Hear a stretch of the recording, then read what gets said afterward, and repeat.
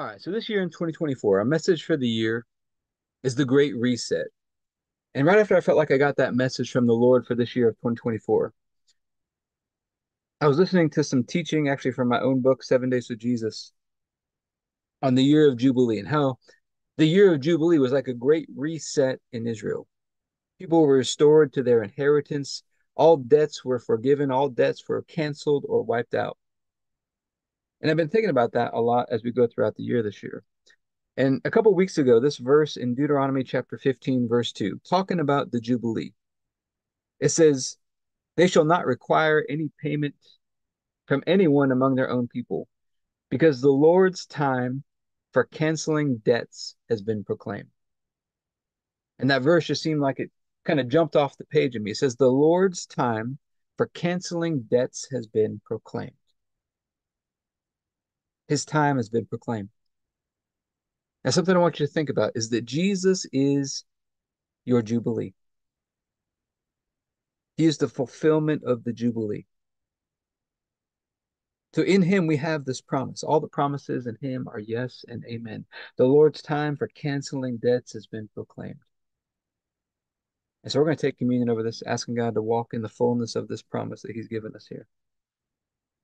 But Heavenly Father, we're just so grateful.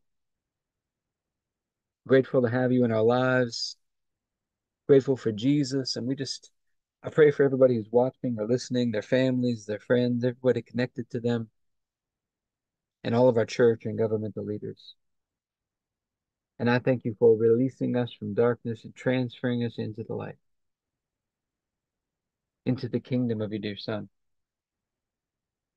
I thank you for your purpose and grace given to us in Christ Jesus before time ever began.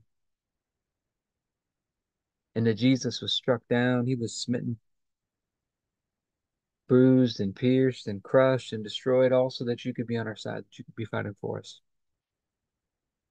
And Father, I keep asking that you, the Father of glory, would give us the spirit of wisdom and revelation so that we would know you more and more. That the eyes of our hearts would be enlightened to know the hope to which you've called us and the riches of your glorious inheritance that is in us and the immeasurable greatness of your power to us who believe. The same power that you exercised in Christ when you raised him from the dead, you seated him at your right hand in heavenly places, far above all rule and authority and power and dominion and every name that is named, not only in this age, but also in the one to come. And you put all things under his feet and made him to be the head of the body, the fullness of him who fills all in all.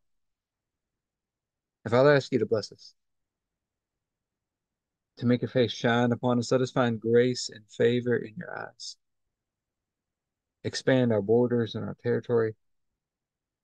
Expand our capacity to receive everything you've given us in Christ and to let it flow through us so we do good and are blessing to people all over the world.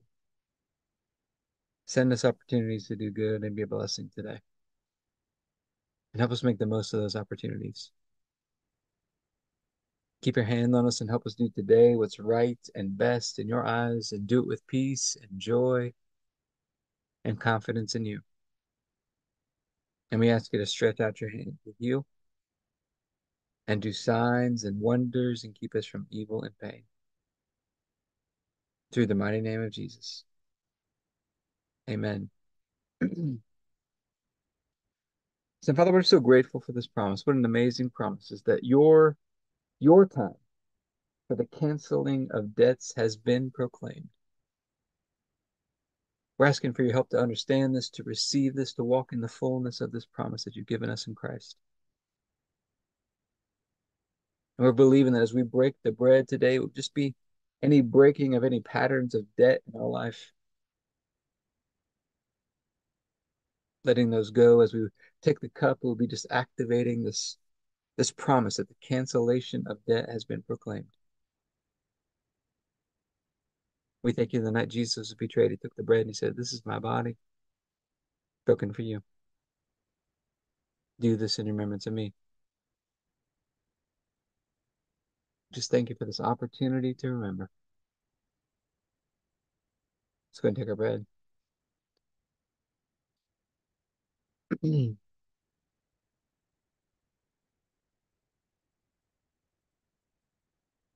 after supper, Jesus took the cup. He said, "This is the cup of the new covenant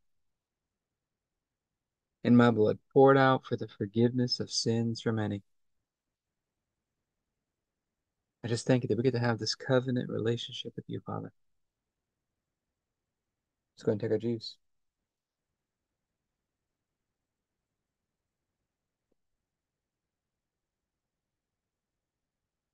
All right, let's talk about some practical application to our health and fitness. So the world has taught us a way of physical exercise that puts your body into debt, where you have to really recover for a long time before you can do the next workout. There's a debt that has to be paid to recover from the workout. But there's a way to work out that's more gentle. Taking a more gentle approach allows you to train more frequently because you're not going into debt and you can train more often. Therefore, you can actually make faster progress if you're willing to do the work because you can train more frequently and make more rapid progress. But keep remembering God's with you. He loves you and nothing's impossible for him.